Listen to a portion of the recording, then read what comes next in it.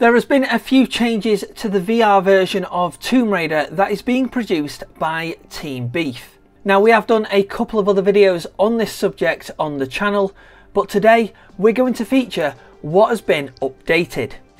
Firstly, you will notice that Tomb Raider VR is only playable in the original version of Tomb Raider 1. So you'll either need an original copy of the game, or the VR can use the original game files included in the remaster. In the first game, Lara had a bun hairstyle instead of a braid.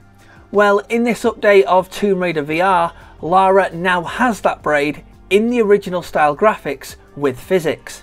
However, in my opinion, it still looks a little bit odd because it seems to be tacked on to the end of the original bun. Of course though, this port is still in development, so this could be changed in later updates to make the hairstyle a little bit more seamless.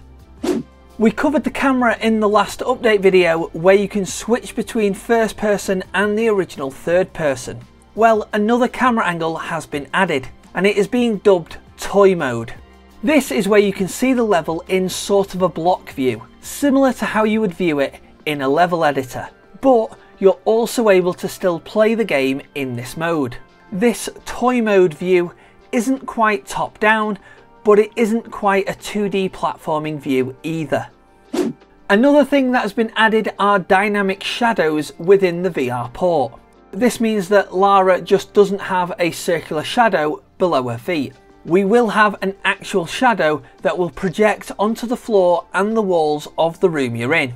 And we can see an example of this as shown by @TeamBeefVR on X, with Lara running around near the exit door of St. Francis Folly.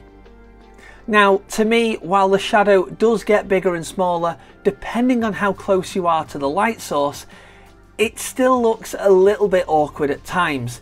But as mentioned, this is still an early build and not the fully released version, so there's still plenty of time to tweak this and improve it. But again, it's another thing that's nice to see. Drop your thoughts in the comments and let me know if this is something that you would like to try out. You can get early access to this and any other version of this port, or any other ports for that matter, that Team Beef are working on via their Patreon, which I will leave a link to in the video description as well as in a pinned comment. This port will be released on SideQuest once it is out of early access.